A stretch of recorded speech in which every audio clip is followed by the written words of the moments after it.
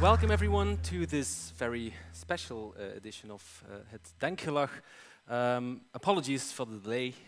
We won't keep you waiting for longer. I'm very honored to be your host and your moderator tonight.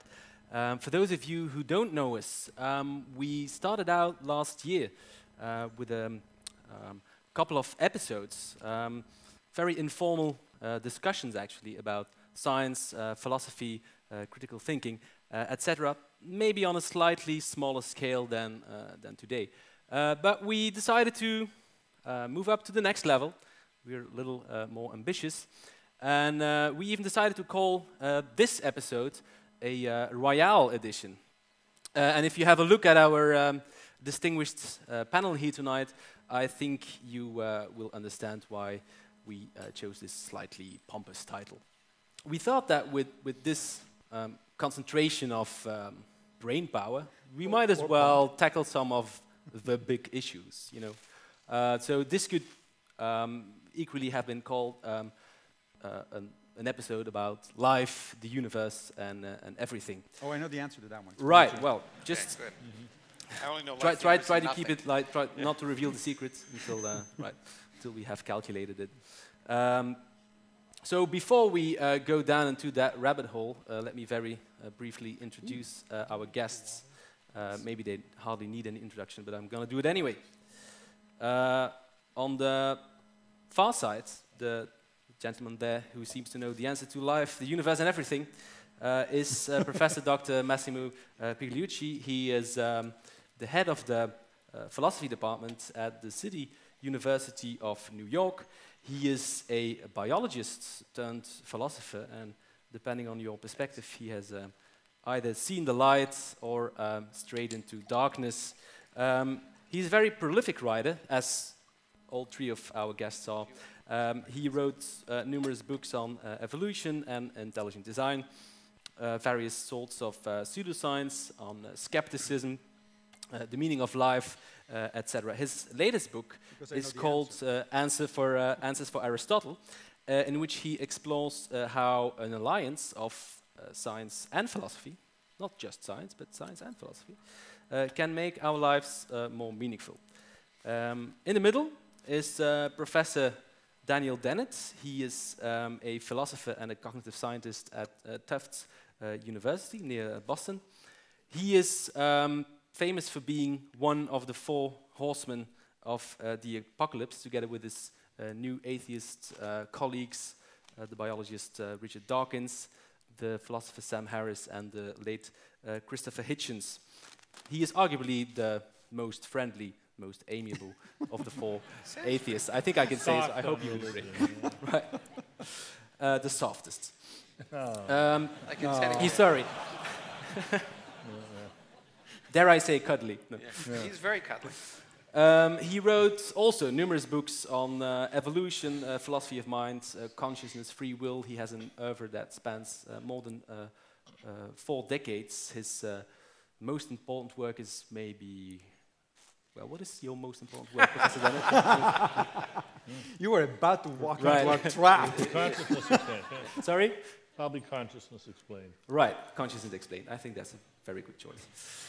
As you wrote it, of course, who am I? If you say so. Anyhow, his latest book provides an overview of his work and is titled Intuition Pumps and Other Tools for Thinking. It is translated into Dutch, if I'm not mistaken, as de gereedschapskist van ons denken. Next to me is Professor Lawrence Krauss. He's a theoretical physicist and cosmologist. He is the director of the Origins project at Arizona State University. He has also written numerous books, among them The Physics of Star Trek, Quintessence, and his latest book, A Universe from Nothing. How or why there is something rather than nothing. He is also one of the 2 stars in a film documentary called The Unbelievers, which follows Professor Krauss and his atheist colleague Richard Dawkins, whom you may remember as one of the 4 horsemen, around the world, spreading, can I use the word gospel here, the message of science and reason. Apologies for that. not gospel. So just to kick things off, I'm going to tell a little story from Greek mythology. According to the Greeks, there was a message written above the pillars of Gibraltar. It was written by the hero Hercules, and it served as a warning. You can see it actually, or you should be able to see it. It served as a warning to sailors and navigators not to venture beyond that point, which marked the edge of at least the known world at that point. In Latin, the phrase is nec plus ultra, or non plus ultra, and it translates roughly as no further beyond. This is the end of the world. Those Greeks really knew their Latin. Yeah, right. I was looking for the Greek phrase, actually. I don't know why. Blame it on Wikipedia, right? On my. I haven't written these notes myself. So.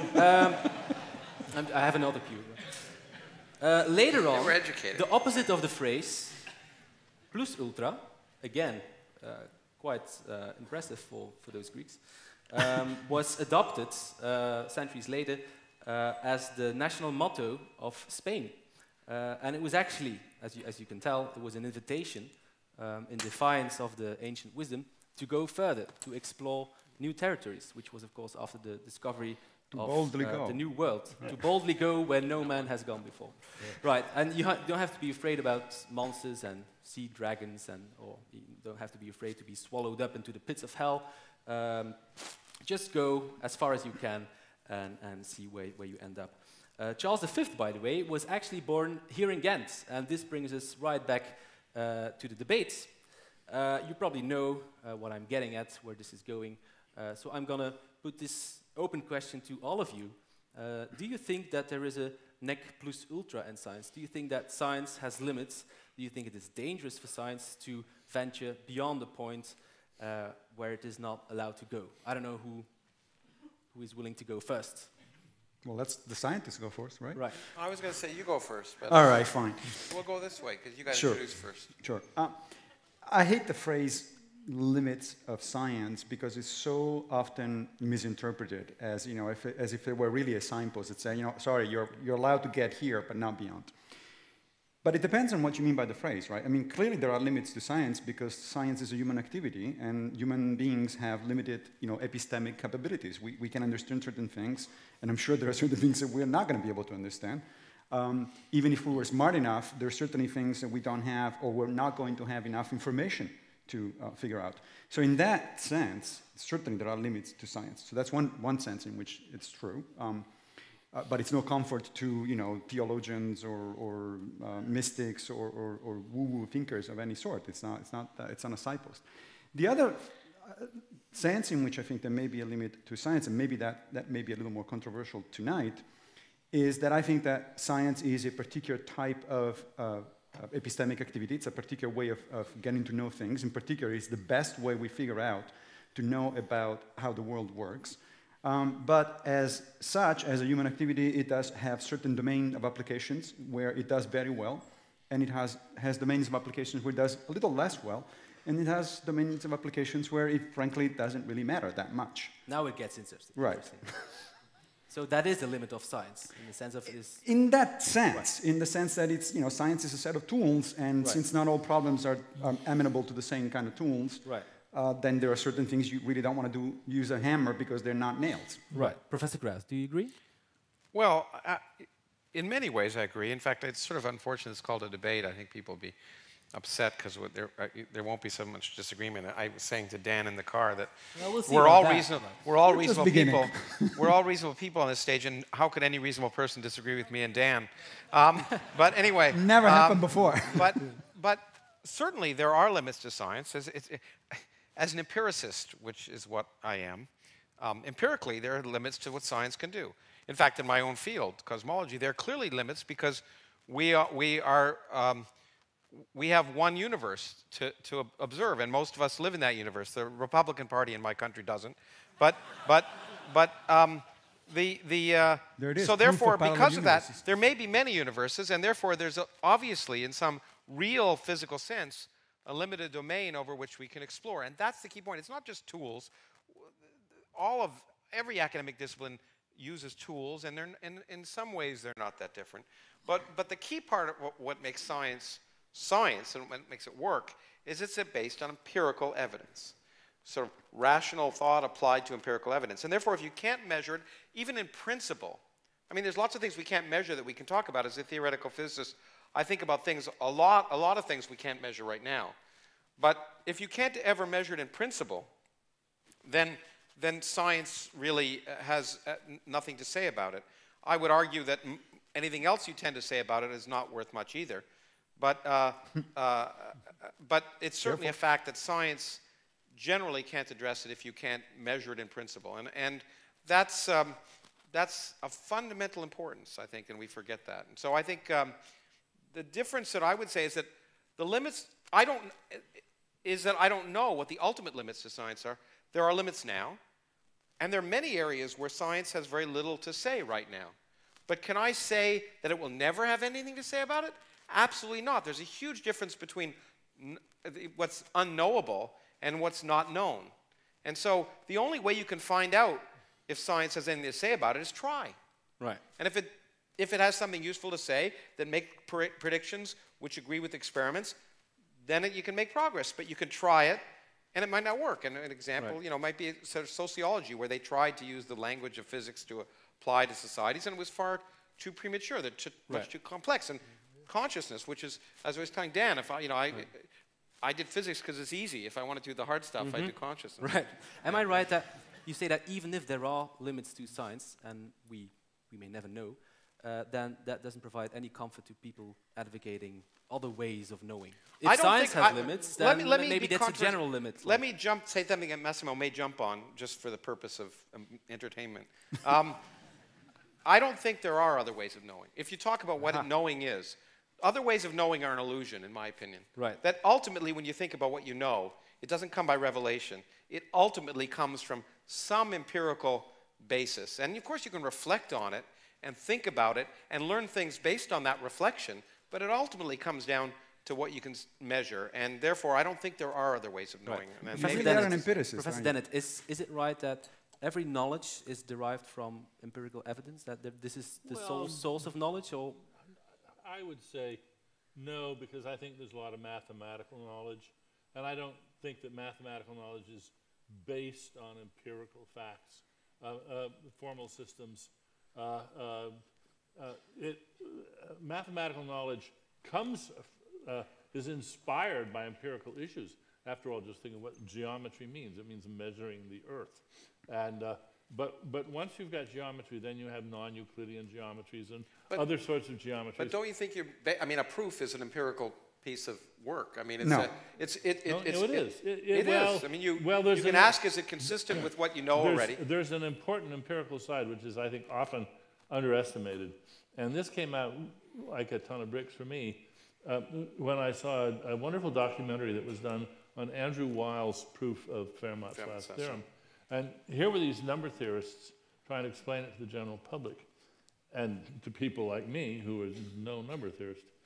And what hit me was, first of all, not only would I not know whether Wiles had proved Fermat's last theorem, Wiles wouldn't know whether he'd proved Fermat's last theorem until, and this is basically a sociological or a social fact, until his peers, his fellow experts in mathematics, reluctantly and contra their own interests, they would love to win the glory, say, he's got it.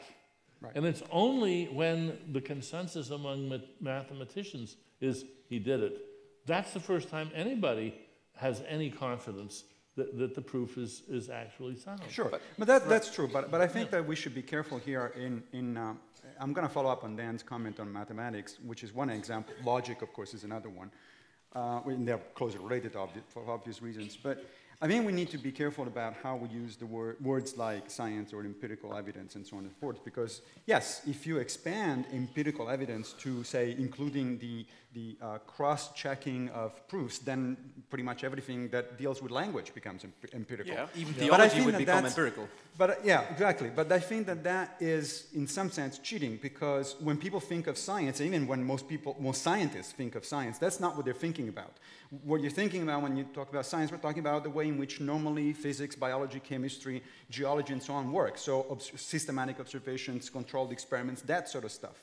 Now, if you limit science to that kind of view, then it seems to me clear that mathematics has very little to do in terms, or logic has very little to do with it. It certainly has implications for science. It certainly gets its inspirations occasionally from science, but a lot of mathematics and logic work is without independent. I think it's semantics. I think I agree with you that it's a semantic difference. For me, science is obviously much more expansive, because ultimately mathematics is a language. It isn't knowledge, by the way. It's a language, and it doesn't. It's not the world. It's a model of the world, and it doesn't describe the world exactly. It's a model of the world. It's the best model we have, but there's no mathematics that exactly describes the world at all levels. So even people think that somehow mathematics is an ultimate description of reality. It isn't. There's no mathematical formula that describes the universe at all scales. But nevertheless, when Weil or his colleagues are trying to determine if it's true, what they're ultimately doing is seeing if it's consistent with things they know to be true, and ultimately those things come from a set of axioms which are in some sense empirical. And so I tend to think of it, my view of science is really empiricism, and my view of empiricism is very broad. And so, we can disagree about whether my definition is your definition, but I think when we deconstruct that, we'd probably agree. Right. So it's partly a semantic issue, but maybe before we go any further, I had the idea of checking with the audience, because now they haven't given a sense of your initial position and also some semantic clarification. So I think it's time to ask the audience, if we phrase it like this: do you think that science is the sole source of knowing? And there may be all sorts of confusion. If there are philosophers in the room, sorry, you have to get ignore semantics for a while. So in Dutch, wie denkt u dat wetenschap de enige bron van kennis is? Let's just raise hands and see what is. What people that don't be shy. Just even if you don't really know what the question is about, you can be confident that you can have an answer. Nobody's going to check if you really thought it true. Raise the house lights. Then that's empiricism. Yeah, it's a lot of people who are I can't see, all in so favor of all science. doing it. Yeah. So, and who thinks that besides science, there are other ways of knowing? Dus wie denkt dat naast wetenschap ook nog andere kenvormen zijn? Dus wetenschap is niet het alpha and omega. Well, I think that a majority of people, if I'm correct, is in favor of the view that science rules supreme. So do we have some work to do? Yeah, that's too bad. So let's get to work. Let's get to work. I think just to get it a little more specific, let's jump to one of our topics. I think, however, that, I'm sorry, Dan was about to comment on the last thing that Lawrence said about the expansive definition of science. Right, if you have a short comment to make before we move I think that your definition as empiricism, it raises some semantic problems. Yeah, semantic problems. So, for instance, I think you know that there is no largest prime. I think you know that 2 + 2 is 4. I think you know that the interior angles of a Euclidean triangle add up to 2 right angles. But those are based on empirical. No, but I do on the basis of empirical evidence of what I know. There's no largest prime because the proof of largest primes relies on things I can see, work with, and manipulate. Right. But then you see, you are using the very point I was making about using basically social facts about what mathematicians agree on and so forth. I don't care who told me the fact. I mean, you do. The numbers are there. It doesn't matter whether they were white males or not. No, if there was a coven of mathematicians in Utah. There probably is. There probably is. Yeah. And they claim to have proved the ABC conjecture. You'd probably think, not likely, not likely. No, I tend to think it's not likely whenever I read anything anyone says. Yes. My first response is, convince me. Right. I bet it's your first response, I hope. Speaking of things that are not likely. Yeah. Let's talk about God. Do we have to? Can Well, we talk about well, knowledge or reality or Just something? to get it Okay. over with. I know it's we can. As soon as we have dealt with God, we can move on to less frivolous Okay, matters. it should take a minute. More weighty subjects. But let's just try to. I'm handle sorry, it you're for a couple asking of 3 minutes. atheists here, Right, right? I You know. understand so, that? Okay. Well, Right. last time we checked, as you say, none of you have any religious faith. This was before a dinner. I think, right. I don't have faith in But anything. the question is, do you think that science, no matter how you define it, or maybe it depends, has disproven or refuted God's existence? Well, do you hold- think you that can- God is a scientific You hypothesis? can't disprove an unprovable hypothesis. Right. That's an interesting answer. But you can render it so preposterously unlikely that- that anybody who still takes it seriously Right. has a serious problem. Yeah, that's And, what and I think that's really important. And science has definitely done that but there are different levels. And people are in this audience, some of them may be spiritual. They say, oh, I'm not religious, but I'm spiritual. I never know what that means. But there are people who might say, well, I think there's some purpose to the universe. I don't believe in the world's religion. There's some purpose. And I think it is an overstatement to say that there is none. What we can say is there's absolutely no evidence of purpose to the universe. But what we can say, and what I think is really important, is that science is inconsistent with every religion in the world. That every organized religion based on scripture and doctrine, that is inconsistent with science. So they're all garbage and nonsense. Right. That you can say with definitive authority. I don't like to use the word authority. But the idea of purpose, vague purpose, all I can say is there's no evidence for it, and every bit of evidence suggests that it isn't there. But how can you go beyond that?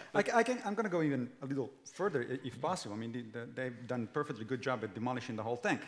But you can go even further. So I get nervous whenever I hear people talking about the God hypothesis, because I think that's conceding too much.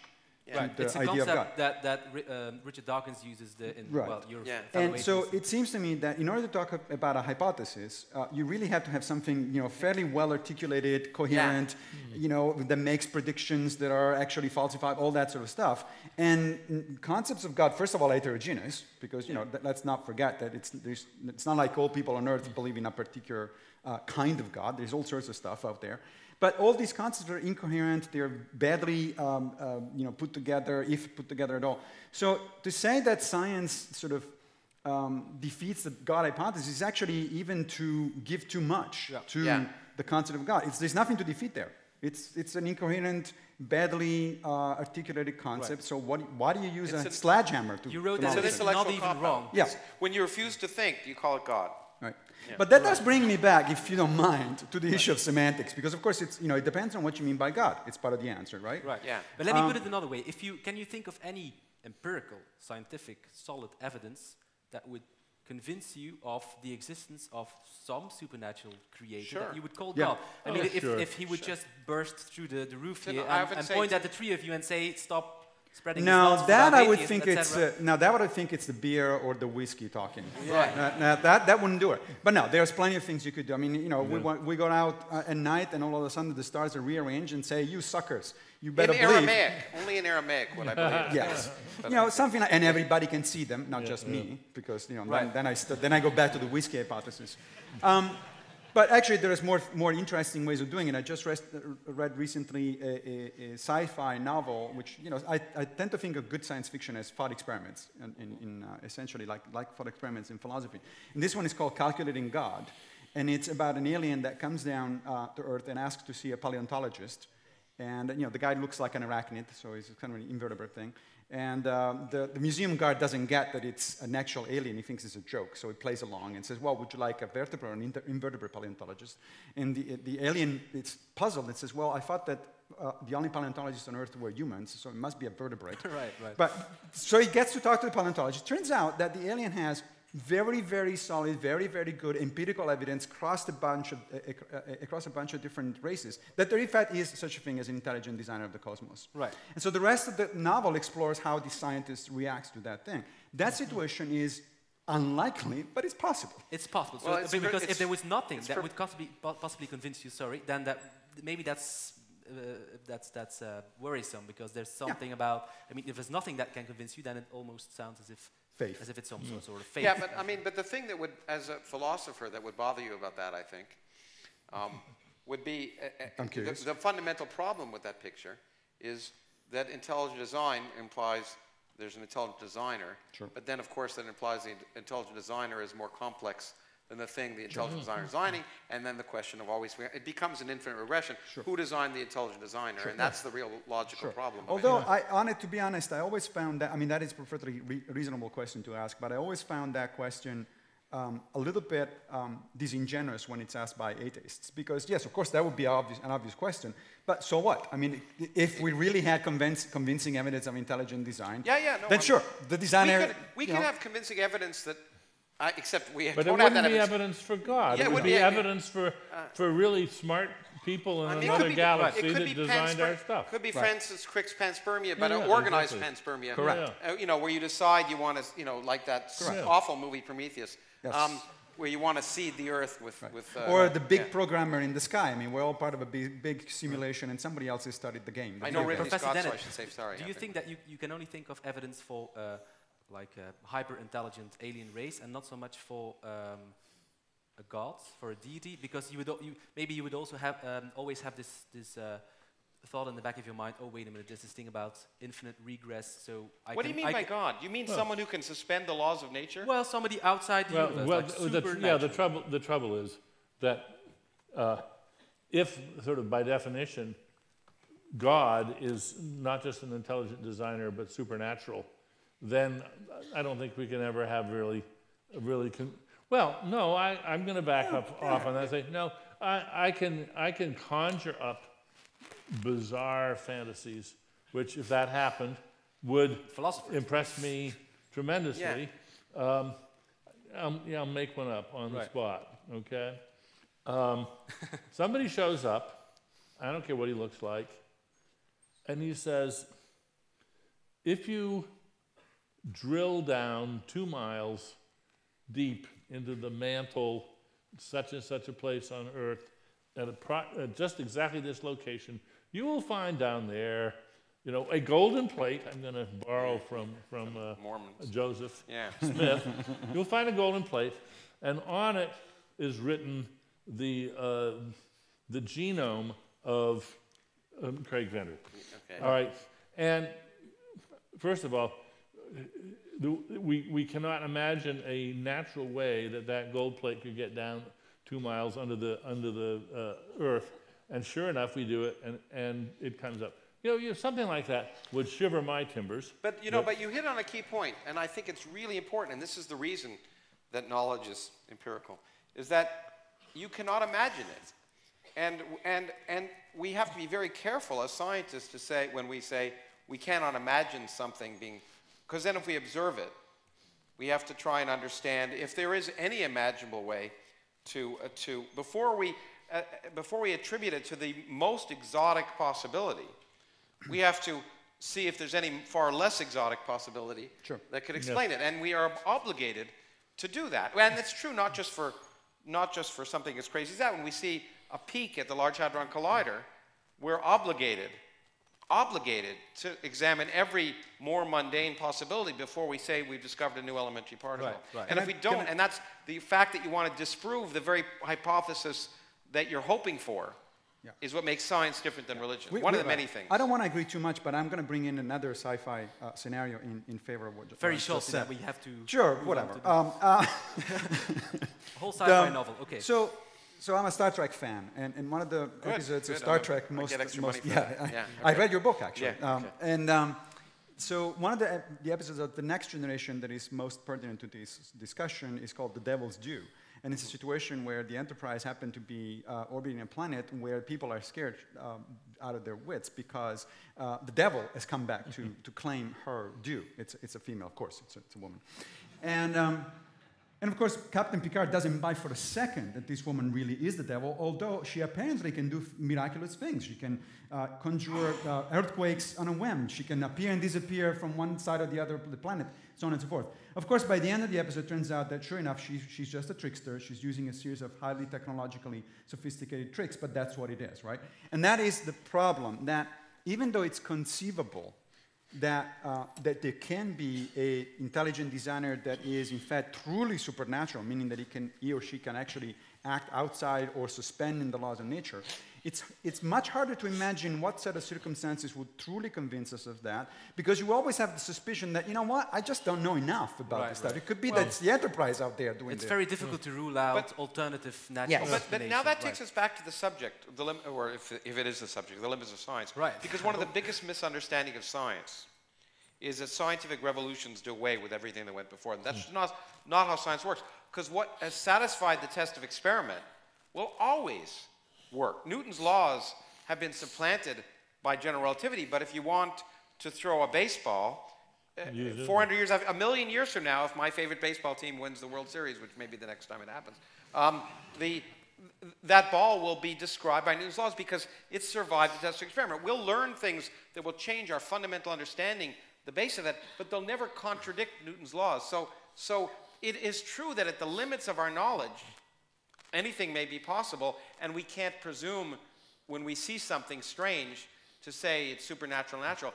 But if it violates things that have been tested over and over again, something that's fundamental to Newton's laws or the basis of science, then it would be much more implausible that it's new physics. I mean, if you let a ball go and it fell up instead of down, that would be much more. So it's not the edges, it's not the exotic stuff. It's the really basic stuff that you can be pretty confident about.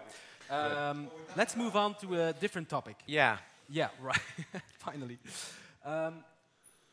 Another possible limit of science is the idea that science can teach us about the empirical facts, as all of you agree, but not about what we ought to do, not about how we should behave, not about ethics.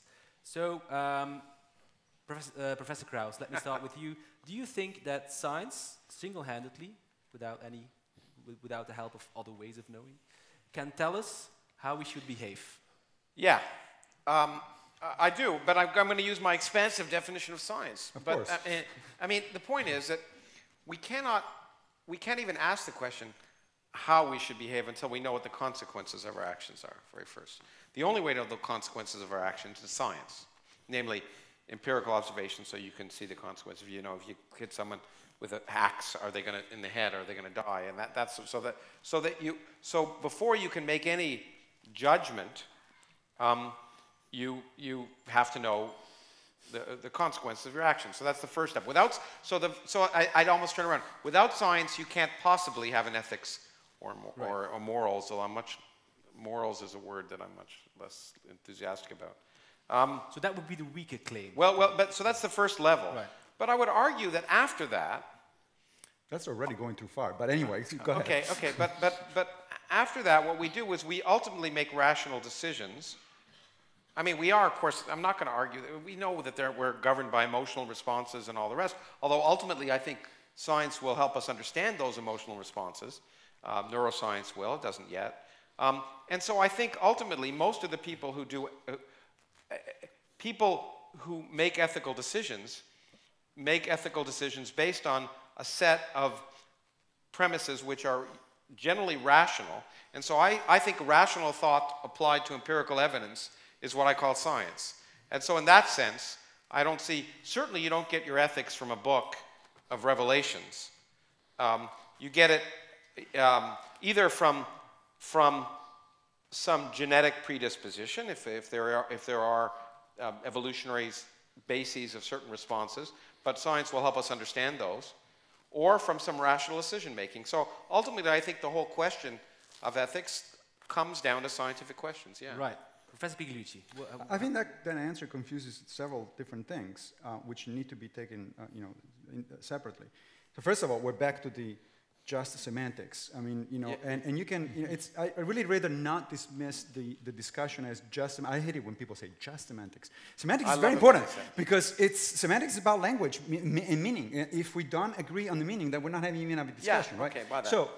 So the thing is, clearly you can come up with an expansive enough definition of science. If you say, you know, science has to do with anything that has even remotely you know, input from the empirical world. And I define input from the empirical world, even the kinds of things we were talking about earlier in terms of mathematics and logic. Then, of course, everything is science. You sort of win by definition, but that seems like an empty, you know, Pyrrhic victory. It's like, okay, now what are you saying then? Most people don't think that that is what science is. In fact, most scientists don't think that that's what science is. Well, I don't so know we how need to make distinctions. And also, the problem is with that sort of expansive definition is that two can play that game, right? I mean, I can say, well, you know, philosophy is about thinking, and since everything we do implies thinking, that we're always philosophizing. Well, we may yeah, always it's think, some, well, but that becomes an empty. I think, at least, I wouldn't go that far because that becomes sort of an empty statement. It's like, so what? I'd like to hear Dan, right, and then I have a couple more things about consequences to say. Yes. Are we doing philosophy now, or are we doing science according to some expansive definition? Ignoring an issue which I think actually gets to the heart of your question, and that is, should we count all of the normative wisdom that we have acquired over the years as science? Again, a semantic issue, but there's a lot of it. There's how to play good chess. There's whether bridge is a better game than whist. There's, just to take some relatively trivial examples, so those are normative. They are normative. Right. Now, a lot of people would say normative systems of thought are not science. I think you would say, oh, yes, they are. Well, how can you know if bridge is better than whist if you haven't played either or you don't know the rules? Well, yeah, but that's... I mean, so you can't just close your mind and have a revelation. No, of course not. Yeah, but still, what I'm getting at is that the propositions include propositions which say, this is better than that, or this is the right way of doing this. And those are normative. Now, normativity plays a role everywhere in science, but it does have a rather marked role. And I think that if you think of, say, ethical issues and political issues as, in the end, fundamentally normative, which is what philosophers have typically said, this is, you know, what counts as a good life? How ought we to live? If you think of questions of that sort as cousins to, in fact, very close cousins to, questions like, which is a better game, canasta or bridge? Now, how could you ever answer that question? It's obviously going to be relative to what kind of players are playing the game. But human beings are such... I'm going to take an example, okay? Chess was improved several times over the years. The castling rule was introduced, the moving the pawn to the en passant rule. Those were considered improvements, and I think almost everybody agrees. That's improvements by our lights. We're impatient human beings, and we just think the game is better. Play it a little faster. That's all it is. But these are normative judgments. They have an empirical base, of course. You have to play the games. You have to. You never dream of making an evaluation without doing the empirical work. But once you've made the evaluation, it has a different logical standing. It's different from just saying people in North America like this kind of chess. Absolutely, but on the other hand, it's not only subjective, but it's time variant. So absolutely, it depends on, you know, the word better is, you know, whether this is better than that depends on who you are, where you are, when you are. And so those are all, so it doesn't have any independent reality. What's good doesn't have an independent reality, and therefore arguing about whether science determines it seems to me is just an irrelevant question. That's a red herring. Well, I mean, what's good? Well, to call it an independent reality is, I think, that's a straw man. But you would agree. But you would agree that it is. Well, the question I would ask is: do you agree that those kind of questions are not the answer to those kind of questions may not be universal. Yeah. Okay. And therefore, they are, to understand them, you have to often understand not only the individual background, but the cultural experiences, et cetera, et cetera. And if we had a large group of people meeting together in a organized political debate discussion where they were going to vote and try to settle on some rules for how to lead a good life, that could be done rationally. Yeah. It could be done well.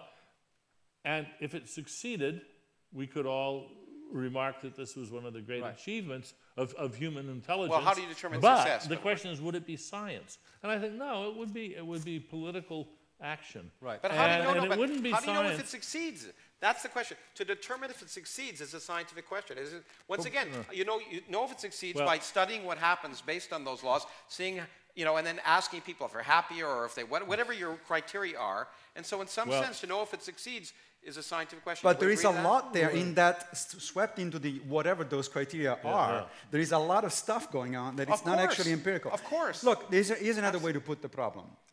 First of all, when you started talking about consequences, it's kind of interesting because to a philosopher that immediately brings up, oh, so he has chosen a consequentialist frame of mind. Yeah, I've heard this consequentialism and all that stuff. Yeah. Well, that's not the only. All that stuff is philosophy. Consequentialism is one way of looking at ethical problems. It's by no means the universally agreed upon way. But it's probably a component of every way, right? No. I mean, you may not make your ultimate decision on what is the appropriate action. You might not be a consequentialist, right? But you probably have to at least address the issue of consequences when you are using other criteria to decide what's. Of course we are. For We example, all do that. in the game of chess, you could say that there are objective, normative rules because you have a pre-established goal. You want to force the other one to checkmate. Yeah. It's only when you agree on that goal that you can have an objective measure of success, and you can see which moves are better than other ones. But the more fundamental question is, of course, if we change the goal, I mean, and in chess they are opposite goals, of course, because we have a challenge. But in morality, don't we have to find some way to agree on the goal first? I mean, yes. But the question is that science? A scientific question. Imagine that there was a great debate raging over how to play chess. Should you keep the en passant rule? Should you keep castling or not? And it turned out that there were heated debates. There were people who liked the old way, people who liked the new way, and we think, well, now what are we going to do?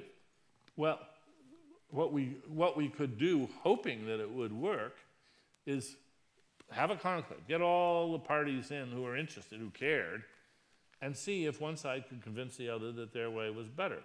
If they can't, that's an empirical discovery. It doesn't work. But if they do, if everybody that cares comes to see and agree quite wholeheartedly, look, this is the right way to play chess. Right. That's not just an empirical fact. It is an empirical fact, and you got to test it by, you got to count the votes and all the rest of that. But it also has a rather different standard.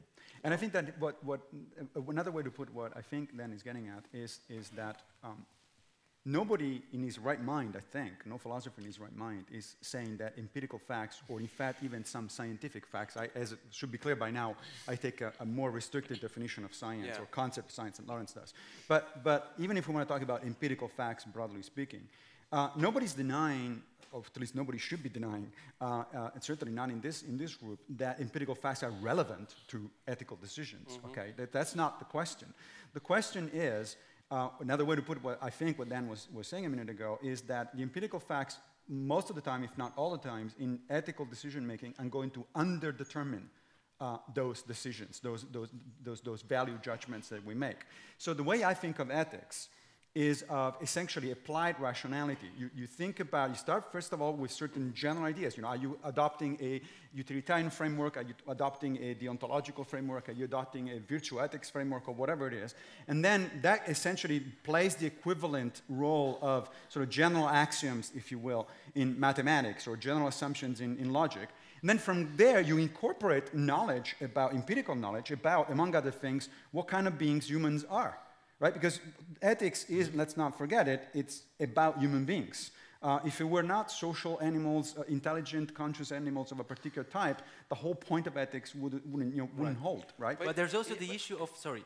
Well, obviously, what you both said is reasonable in that sense, but it suggests in some sense that ethics has some existence. It's like, if someone's pretty. What? Okay, does pretty have an objective? Now, I would not say that science determines pretty. Science can determine why I may think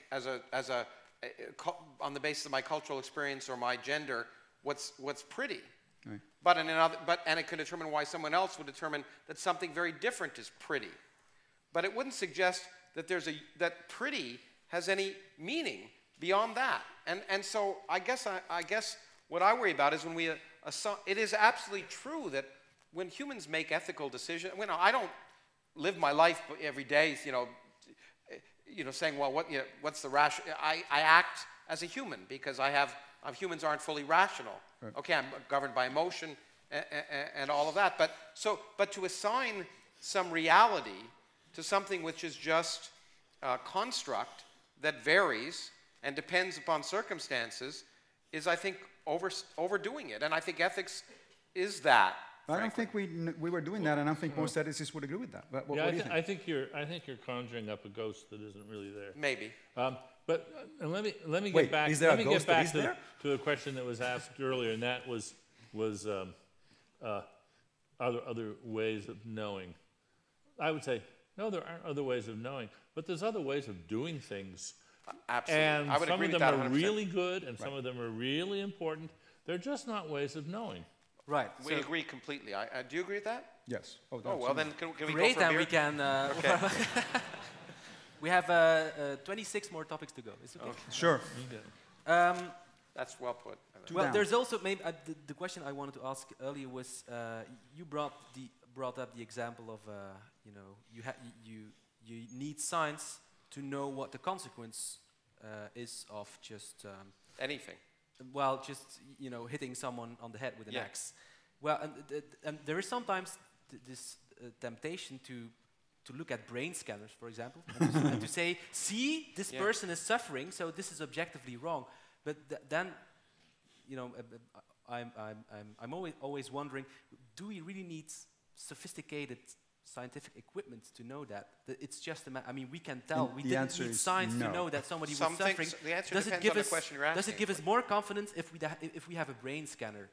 Because it seems like that Well, now if you it's a understand scientific basis. and Dan is probably the biggest expert in this group here, but if you understand what the signals mean, and I think the big problem with neuroscience is at this point is that there are lots of signals, and some people think they have some deep understanding what they mean, but they probably don't. No, but I think that's worse than that. I think that what Maarten is getting at is different. There are some instances where actual science, what I would consider, even in my restricted definition of science actually is pertinent. Let's say, for instance, that we're having a debate about abortion. And let's say that because of a number of pieces of reasoning, we started with certain assumption, blah, blah, blah, we arrive at the conclusion that, okay, abortion is reasonable up until the moment in which the fetus begins to feel pain. Let's assume for the sake of argument that that's what, I know. Yeah. Let's assume that that's what we're getting, right? Well, if we get there, now at that point really is the job of the developmental and neurobiologists to tell us, well, what's your best estimate of when that happens, right? So that's a clear example where neurobiology or developmental biology But what really you does... realize that their best estimate is probably garbage, at least at this Well, point. I maybe. mean, not garbage. It's No, a better no, estimate than other people's, but it's uncertain. But the point is, that is a clear case to me where science either does already or could very, very likely in the future, do that sort of stuff. But I think what Maarten was getting at is, for instance, I can bring up my regular whipping boy, one of the other three horsemen. You mean I'm not? Okay, no, sorry, go on. Never when you're, we're friends. Okay. So, especially for drinking. Now, Sam Harris, who you introduced as a philosopher, actually would characterize mostly as a neuroscience-based sort of person. And I think that he would do it that way. When I read his book, The Moral Landscape, and which promised a scientific way of handling ethical questions, I got through the entire book and I didn't learn anything at all, zero, new about ethics. The main thesis of the book, just for people who don't know, is that you can have a scientific basis for moral facts in the universe. And I think that what Maarten was getting at is one of Sam's examples is exactly the fact that, if you are in the process of genetically mutilating, mutilating the genitals of a young girl, and you do a neuroscan, you'll see that that girl is really going through a lot of pain. You think? I mean, do I really need that? I mean, seriously? What does that add to the whole picture? Really? The screaming, I think, will do it for me. Thank you very much. It's like, now, screaming is empirical evidence, but I wouldn't call it scientific. Right. Yeah, and I think that, and to pay deference to my philosopher friends, when it comes to ethics, I mean, I'm not saying ethics is irrelevant. I'm just saying I think it's contextual. But there's no doubt that people who think seriously about the implications of actions are ethicists, are philosophers, and there's no doubt that one can learn from. One doesn't have to reinvent the wheel. One can learn from the detailed, complex, logical, rational thinking that philosophers do in determining what ethics may be reasonable or not. And so I think that's an essential part. Great, we agree again. So we can move on to the next topic. This is getting too easy. How can something arise out of nothing? Oh boy. There is something, and before that, well, I don't understand why people are bothered by that at all. I mean, I really don't. It happens every day, and people don't bother, look, the lights that are shining, so the photons that are hitting my eyes, they were emitted by electrons that are moving, that are jumping between states in the atom. Where was the photon before the electron emitted it? Didn't exist. Right. Yeah, and suddenly, but it's enough for me to see. But there was a lot of other stuff around well, that I don't maybe care. have That photon provoked didn't the exist. photon. So the key question, and I'm glad you asked how, because that's the, as you know, that's the way I like to ask the question, because that's all we can. He's careful. Why He's a philosopher. Yeah, but I can say, why do you want? But I mean, what science all the time shows how things can. In fact, the reason I wrote the book is it seems like a miracle that to get stuff, you can get stuff from no stuff. And in fact, it's easy. It happens. It's required. Quantum mechanics requires it. Now, in our universe, but it also could suggest that space and time themselves can result from no universe. Now, you can ask the deeper question, was there anything else? And was there, those are questions you can ask. But the miracle that people seem to think is a miracle is how you get a universe when there was no universe. And that is easy to imagine without violating the known laws of physics. Now you can ask, okay, there was no universe, was there anything else? That's a different question. It's like saying, I don't care where the photon came from, I want to know where the atom was. But the simple question is, how did our universe come from nothing? That is remarkably, and in principle, answerable. Yeah. And moreover, the reason I wrote the book is that if you ask what would be the characteristics of a universe that arose from no universe by laws of physics without any supernatural shenanigans, it would have precisely the characteristics of the universe we see, and it didn't have to be that way. It could have been something else. We could falsify that presumption. Let me try a parallel that I think Lawrence may like it. We'll see. Okay. If it agrees with me, I'll love it. Well, we'll see. Okay. It's an empirical question. There are questions that philosophers have been asking for millennia, and every now and then, a scientist comes along and says, well, instead of answering exactly that question, let me suggest a substitute question which we can answer, and which, once we've answered it, we'll sort of lose interest in the other question. Right. But let me choose an example where this was, I think, brilliant and comically failed to achieve its end. And that was Turing in his classic paper. He said, well, everybody wants to know if computers can think, if robots can think. He says, let me ask an easier question. Let me ask one that we can answer. This is Alan Turing, the computer scientist. Alan Turing, yes. And he proposed the famous Turing test. And he said, now here's a good empirical question. And I think everybody ought to agree, look, if a computer can beat a human being in the Turing test. Can you briefly explain what the Turing test is? Just okay, I wonder if there's people here that don't know. Probably there are. You have a judge or two, let's just say one judge, keep it simple, and the judge is having a conversation with two different agents A and B. One of them is a human being, and one of them is a robot or a computer. And the identity is concealed, but the human judge's job is to tell which is the human being and which is the robot. And if the robot or the computer, it doesn't have to have a body, if the computer program can fool the judge more often than not over a half-hour test, then we would all agree that is one intelligent computer program. Turing thought that this was a nice conversation stopper. It would end an interminable philosophical wrangle, which was not getting anywhere, and replace it with a question of some interest. Not one that he thought we should set about trying to answer empirically, but he just wanted to point out, how about replacing that old chestnut with this more easily answerable question? Now, I take it that that's the sort of thing that Lawrence was doing in his book. He was saying, yeah, there's a question about how you get something from nothing, or why is there a universe rather than nothing. We can bring changes on that ancient philosophical conundrum, but how about this?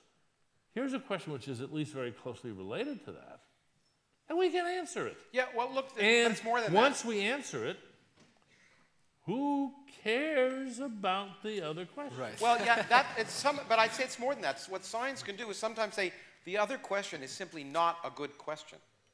For example, no, this is very important, because science can tell us that the kind of ways we're framing things are wrong. Like the why, I think most of us would agree the why question is not a good question. And the Turing, but of course, what I want to add, just to drop the other shoe on this is, Turing, I thought it was a brilliant move, but it's failed miserably. Yeah. Because people they don't want to settle for that question.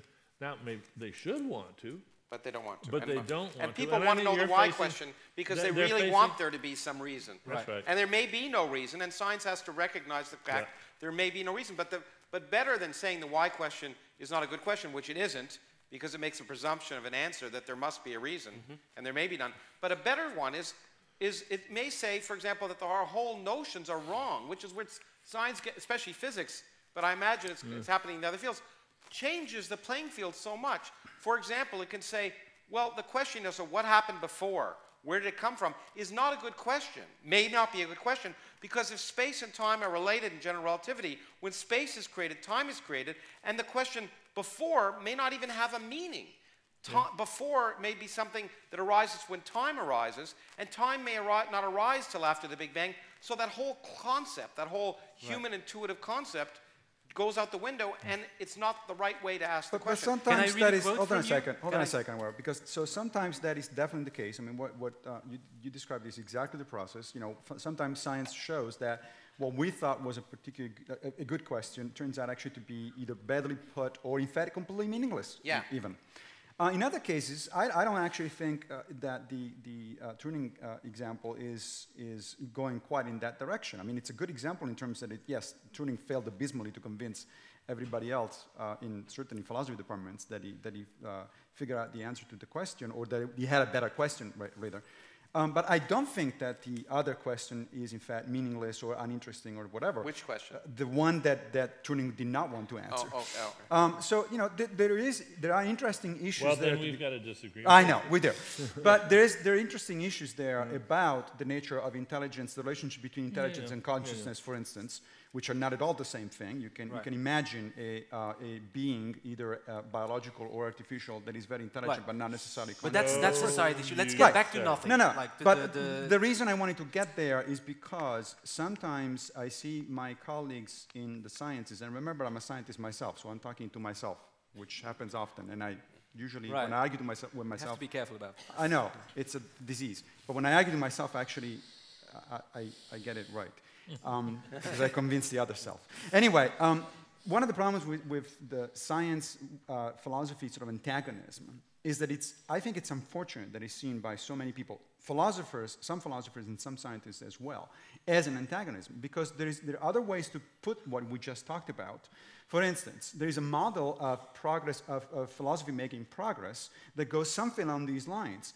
There are certain questions that philosophers are trying to clarify. Philosophy is mostly about clarifying things, about thinking about, what does that mean? What do we mean by this? Let's talk about this stuff. Then at some point, some of these questions become actually amenable to empirical answers, so they go into the scientific arena. We have several examples of entire disciplines, including science itself, of course, originating from philosophy. Now, what happens at that point? It's interesting. So we can mention several cases, so broad cases, like science itself came out of, what used to be natural philosophy. People like Descartes and even Newton actually thought themselves as philosophers, and then, it becomes science. Yeah, but they also thought they were theologians too. So we agreed. But natural philosophy, what used to be called natural philosophy, became science. Sure. What used to be part of branch of philosophy became eventually psychology independently. And to some extent, what is now philosophy of mind is turning into a combination of neuroscience, evolutionary biology, cognitive science, and so on and so forth. Right. Now, what happens at that point to philosophy? So our philosophy therefore out of business because, now the scientists are doing that. Now, what happens in the history of philosophy is that now you switch, the philosophers switch their interest to observing that newly spun discipline from the outside. So now you have philosophy of science, philosophy of mathematics, philosophy of language, philosophy of psychology, and so on and so forth. So what happens is that this is a progress, I think, because it's philosophers coming up with certain questions. The questions become empirically amenable to, amenable to empirical answers. The scientists take them over. Now there is something else that is the problem, which is, okay, how is it exactly the scientists are doing? But what are they doing? The value of philosophy is actually the next topic. So I just want to resolve this issue of nothingness. On a fundamental disagreement. Because I have a quote from your book, which I found interesting and provocative, or it's from an article maybe. So you... I assume that you agree with Professor Dennett that sometimes scientists can subtly change the issue and we always call a more interesting question, right? Yeah. And then find out that the old question was maybe not worth asking. Yeah, that's wonderful. But we have this issue of the nothing and the standard philosophical definition of nothing. I don't know. No one's given me a standard definition. Let's say that it is the absence of something. Right? Well, that's easy. Right. You have written that before the advancements of science, there have been, quote, abstract and useless debates about the nature of nothingness, and you say that to insist on this philosophical notion of nothing is backward and annoying. So we have a specific issue here. So there's this quantum mechanical notion of nothingness, which is not really nothing because it's steaming with energy and particles. And then we have those philosophers and also theologians insisting on, yes, but it's still something. You haven't explained. Look, I mean, my point was just simple, and I suspect, again, well, we'll see. I suspect there'll be more agreement. I mean, obviously one provokes, but the point is that you can't define nothing without knowing what something is. So as our scientific understanding evolves, the absence of something evolves, our understanding of that. So to require something without knowing very carefully what you mean by it, and what I mean by what you mean by it is what science has discovered about that. To do that in the absence of that is useless debate. And I think it more or less agrees with what Massimo said, that in some sense, philosophers try and understand the meaning of things by thinking about sometimes what the results of science does. And so to have a discussion and debate about what the absence of something is without talking about quantum mechanics or without talking about the vacuum or without talking about space and time and what they mean and all of that is maybe enjoyable, but it's not particularly informative. There's many cases that I think bear that out. A traditional metaphysical issue is the nature of causation.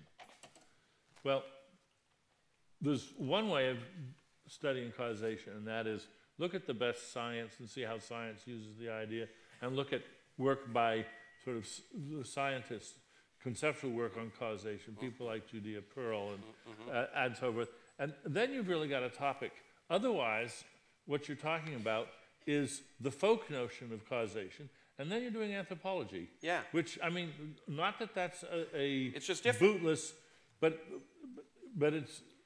it's naive if you think that it's getting at the truth as opposed to simply getting at what some human population thinks is an interesting way of defining causation.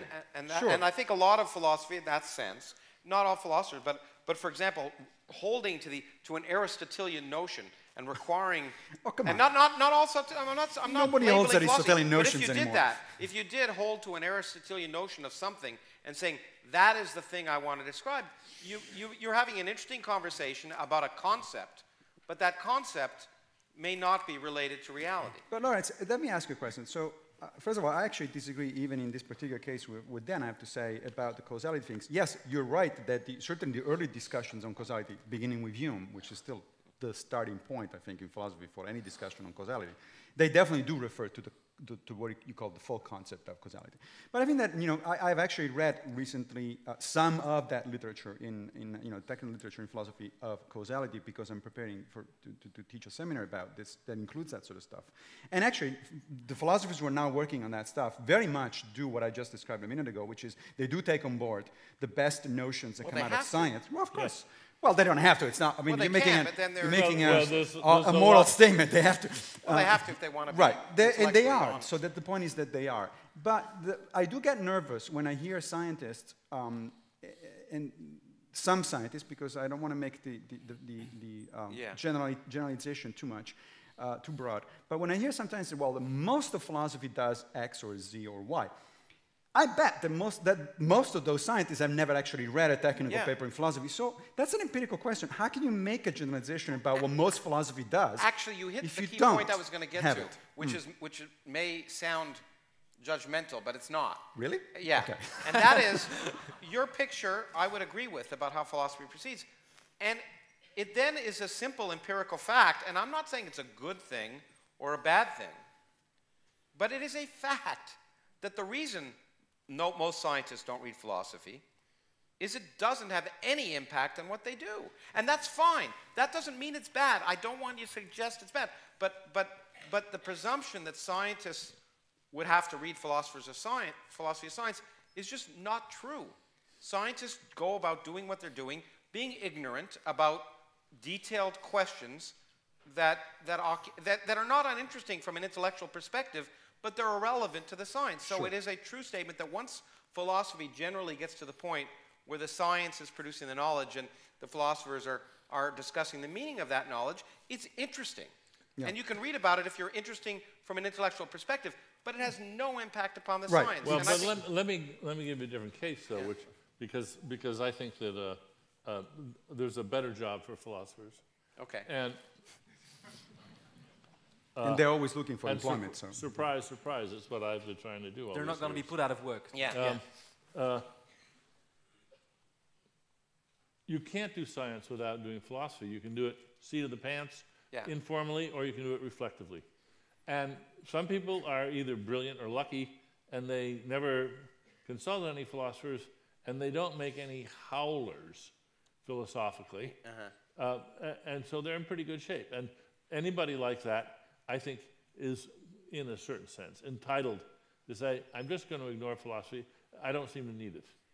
But the fact is that in the areas which are particularly controversial, everything to do with the mind, all of neuroscience, in particular in the life sciences, maybe not physics, maybe I think not physics, but I think I agree with where you're going. But the fact is that they are the scientists, really smart people, and they know their fields, and very often they're asking questions that are just preposterous. Exactly. And what philosophers are really good at is framing the questions. Is coming up with better questions. Yeah, and I think in the mind, anywhere where science, as it's really what you're saying, where science is at the edge, it doesn't really know yet how to define things. That's where philosophy generally has that impact. But after that point, it doesn't, and that's just empirical. Here's my turn. I have a nice quote from Professor Dennett's book that is relevant to this, to this discussion. Well, you already paraphrased the other quote that I had about there is no such thing as science-free philosophy. There is only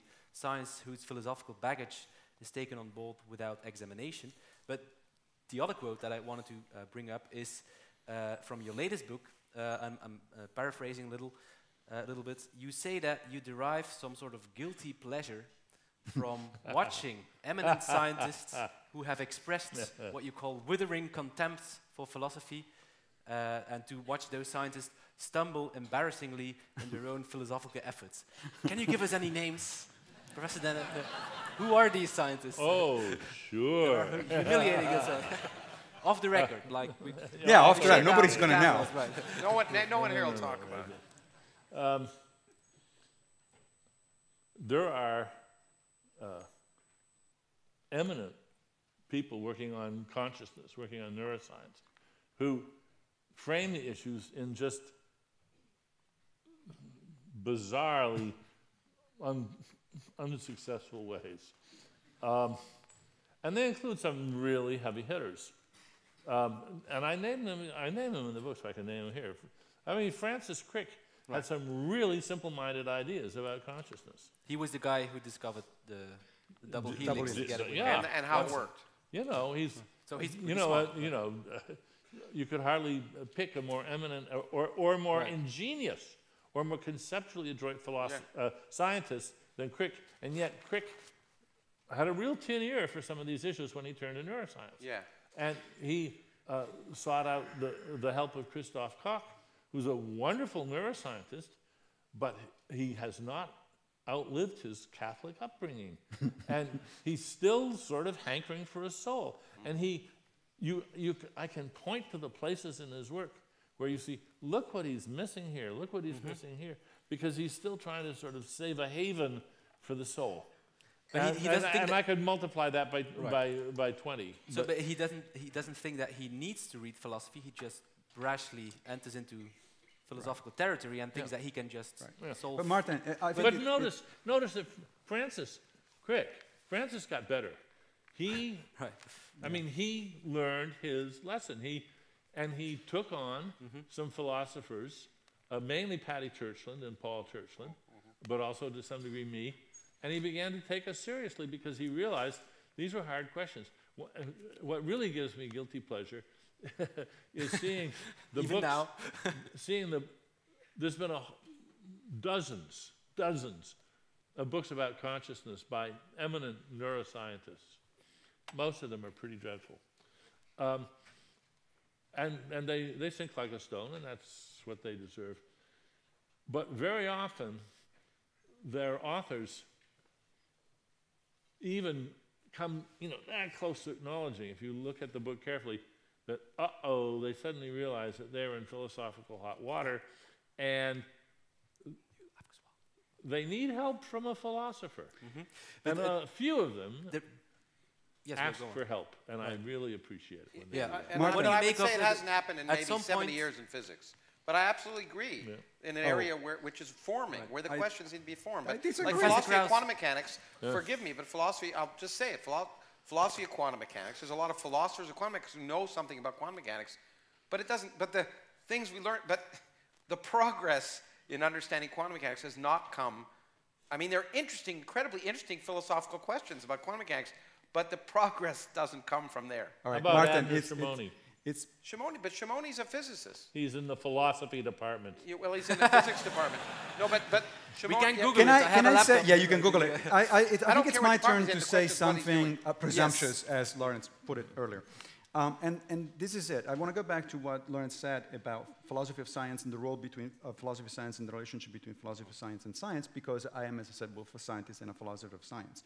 And I'm going to put forth, and this is the presumptuous part, that what you said a few minutes ago, was both conceptually incorrect and empirically wrong. Okay. And this is what I mean by that. So if you actually take a look at the philosophy of science literature, and by the way, there's no such a thing as the philosophy of science literature. There is a philosophy of quantum mechanics, there is a philosophy of other parts of physics, there is a philosophy of biology, and so on and so forth, right? So it's a bunch of different things. Yeah.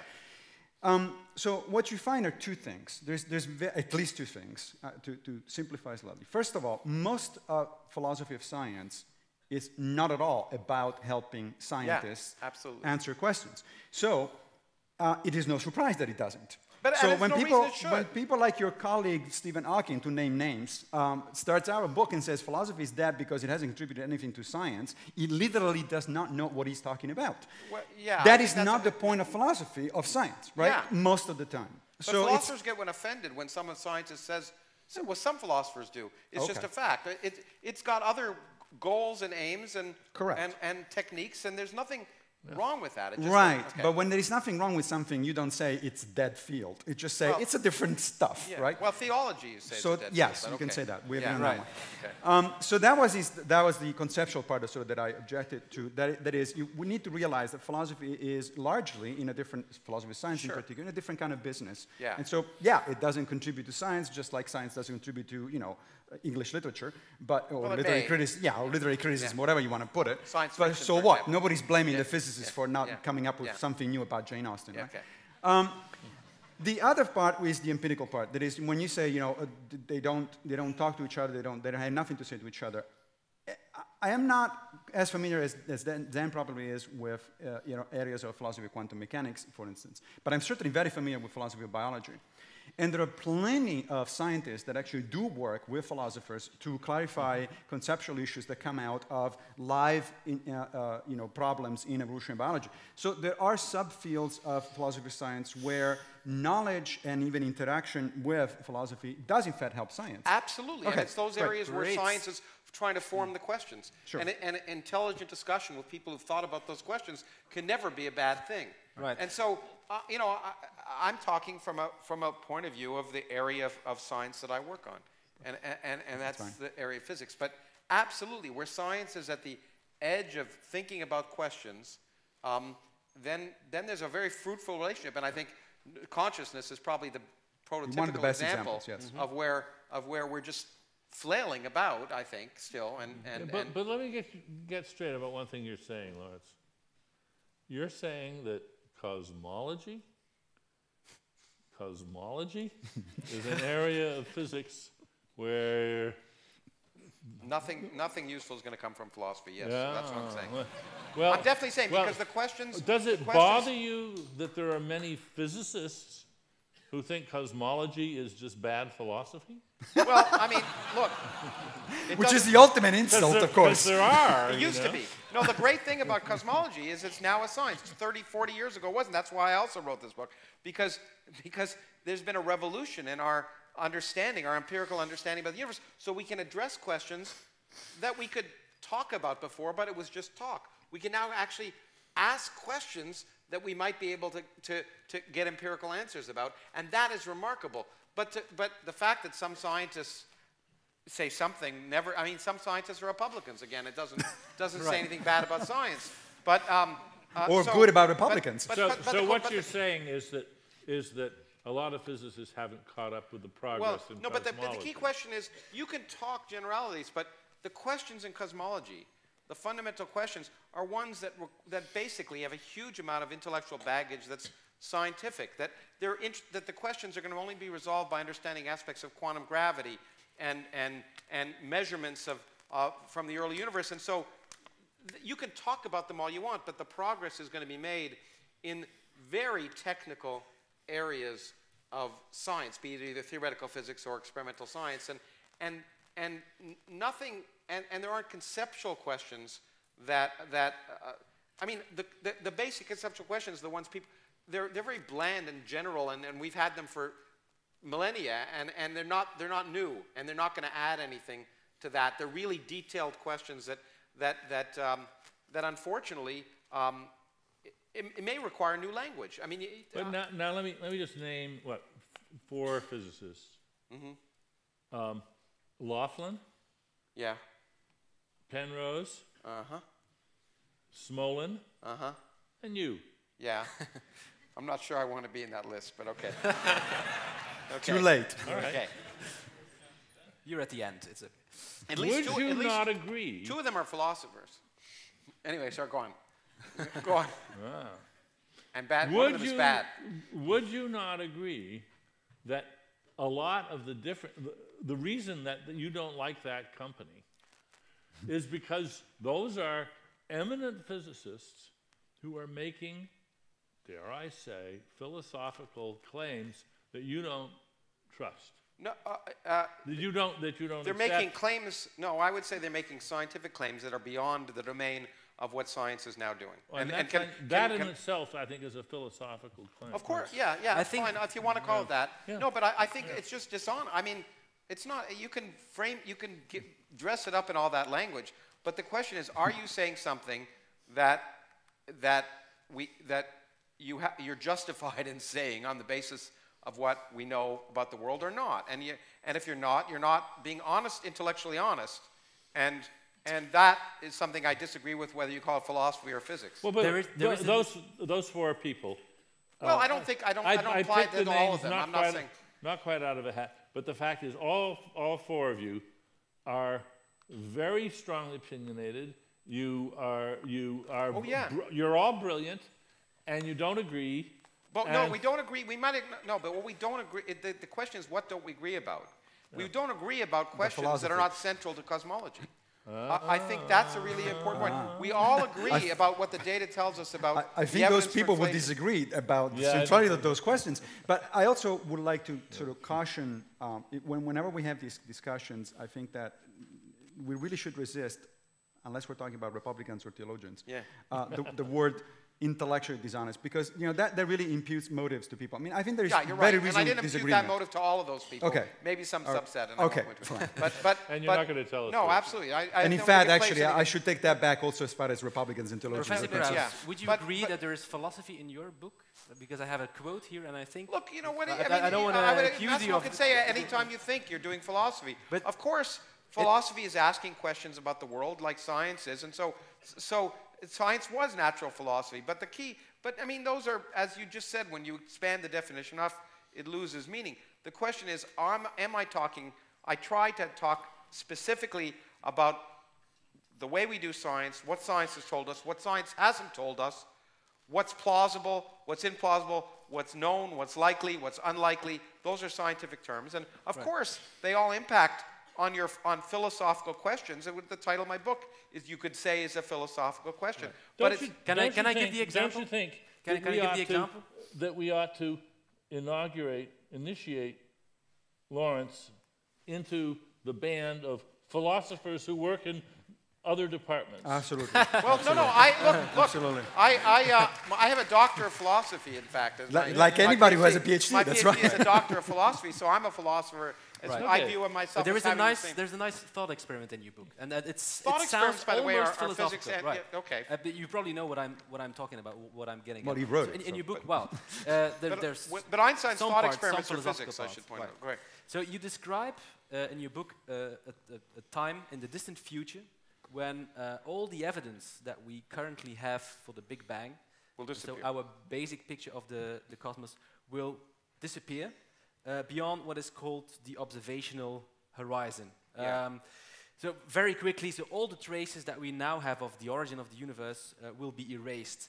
And so future scientists, maybe in a different galaxy, even when they are using the best available methods, will end up with a completely false picture of the universe just because they don't have the evidence. Yeah. This is a fascinating idea, of course, and it strikes me as quite philosophical. And it's also a sobering thought because it raises the question, is it possible that we find ourselves in a similar predicament, in a similar situation? Could it be that some part of reality will be forever hidden for us, just as it is for those scientists? I raised it for that reason. I raised it to provoke that question and to provoke some humility in the sense that to realize that we have a picture that holds together, but we have all of science is based on a limited amount of data, and there's things we haven't measured, and there may be some things we'll never be able to measure, and therefore there could be some questions which are ultimately may ultimately, and I say may because it's not obvious, may ultimately be unanswerable. But it's a leap. What worries me, and I don't want to give people the wrong impression, the reason people in the far future will get the wrong answer is they don't have access to information. So I'm not saying that the Big Bang is going to ever be wrong. It's not. The Big Bang happened, just like evolution happened, because we have access to that data. Now, we don't have access to the data right now, what happened at t = 0, and our picture of that could change dramatically. We don't have access to information about whether our universe is unique and what's beyond the visible horizon. So that could change dramatically. So it's just the fact that we don't know everything doesn't mean we know nothing. And that's a presumption that a lot of people make. They say, oh, well, because science doesn't know this, I can't trust any of the basic science. right, And that's right. a real Yeah, that's baloney. Yeah. Yeah, Professor and Dennett, we all would agree you- on that. would But you- it's a common misunderstanding that Yeah, people have right, about it science. is. Professor Dennett, would you say, as an expert on evolutionary theory and cognition, do you think that our brains, or the brains of future scientists for that matter, in different galaxies, are evolved or will have been evolved to grasp the fundamental structure of the universe? Maybe our minds are just not equipped for that. Well, I'm glad you asked that question, because it gets very close to what I consider the bad pseudo-biological argument for the limits of science. Right. And that's our brains are just finite brains, and just as the fish cannot understand democracy and the dog cannot understand quantum mechanics, so there must be all these realms that we cannot understand, because after all, we're just mammals with mammalian brains, blah, blah, blah. The reason that nice summary of the reason that that's a pseudo, notice, by the way, it has some rather eminent exponents. Yeah. Noam Chomsky, Jerry Fodor, and Colin McGinn, right. in order of eminence. Increasing or decreasing? You Never figure that mind. out. You can figure that out. So what's wrong with that argument? What's wrong with that argument, in fact, it's sort of comical when you think of Chomsky and Fodor, is that the dog, the fish, the monkey, they can't even understand the questions. Yeah. We got language. We can understand the questions. What makes you think that there are questions that we can understand, that the answers to which are not available at any cost, at any price? And then particularly what I think is important is that Chomsky, rightly, for decades, has been heralding and praising the near infinity of the human mind. Why? Because of the generativity of language. Now, if there are questions that are simply beyond our ken, that is, the questions we can understand, but the answers will stump us forever, like a question as simple as, what is consciousness? Or do we have free will? I think I understand those questions. The idea that we could not understand the answers, the true answers to those questions, has got to mean something quite bizarre. It's going to have to mean that there is no finite set of books in natural language which will gradually bring the reader of those books to an appreciation of the answer. Now, that might be true. Right. Maybe But you could nothing in biology tells us Yeah, that it's should be making true. a presumption about something you don't know. Yeah. Saying we'll never understand something assumes you know all the things we can understand. And maybe that- it's a sign of humility. You say, well, maybe there's a limit to the things that we are able to grasp. Maybe, Well, but who knows? until but you wait try. a minute. You don't know, You, that's you right. have to. You have to appreciate, I think, that it's not one brain at a time. Right. It's teams of brains and all of science. I'm sure without the benefit of thousands of scientists and philosophers who've worked over the eons, I'd be unable to understand all sorts of really simple things. The fact is that I can benefit from all their hard-won understanding means that I can understand things. I like to point out that my grandchildren can easily understand concepts that my parents' generation were baffled by. Yeah. Right. And now, of course, there may be limits, but it's not as if we're facing a stone wall somewhere. The idea that there's somewhere where there's this stone wall and we're just going to hit blank incomprehension when we get there, it's not biological, it's mystical. It's the idea that there is no trajectory through bookland and science land that gets you there. But that has nothing to do with the limitations of It neurons. also goes against the history of science. Absolutely. I mean, there haven't been any brick walls yet. That doesn't mean we won't come up yet, but there's no evidence for that so far. So why should you make the presumption that there will be? Well, Are you equally confident, No, Professor Pigliucci? I'm not. I mean, I tend to agree with most of the gist of what Dan said.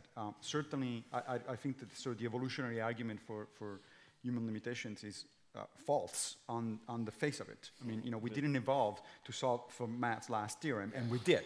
There's no way you can argue that natural selection somehow favored that kind of abstract level of mathematical understanding. What the hell? Do mathematicians have a lot of children? I don't know, but certainly not in the Pleistocene. Most of them can't meet women. So Right, yeah, exactly. So it's like... But, they multiply, right? Right, They but multiply all the certainly time, not right? in the Pleistocene, right? I mean, so I agree with Dan that the evolutionary argument for sort of the intrinsic limitations of the human brain is baloney. I also don't think that the so-called Mysterian position, I mean, you mentioned Colin McGinn, the so-called Mysterian position about certain issues like consciousness, I think there is reason to think that we'll never get there.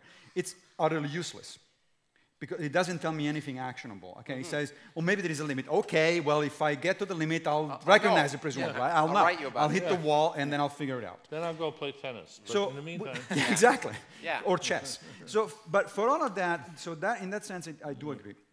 Now, I do think, however, that there are some interesting issues actually that certain areas of science are actually facing right now in terms of sort of human ability to understand things.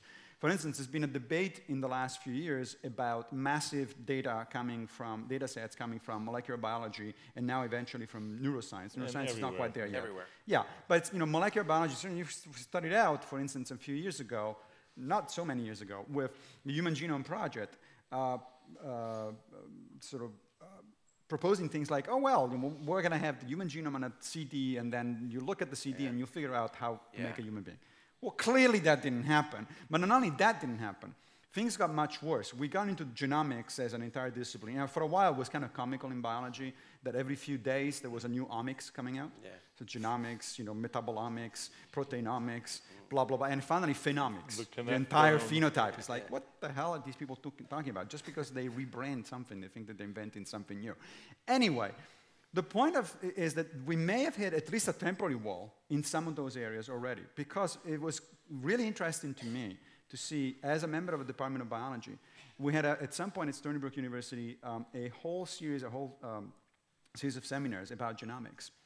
And these people were coming in, telling us all these very fascinating things about gene-gene interactions and networks and all that sort of stuff. And then I realized that the data analysis that they were doing, the techniques, the statistical techniques to analyzing that sort of stuff, were things along the lines of principal component analysis. Now, I don't know how many people here know what principal components analysis is. I'm sure all of us. All of you, right?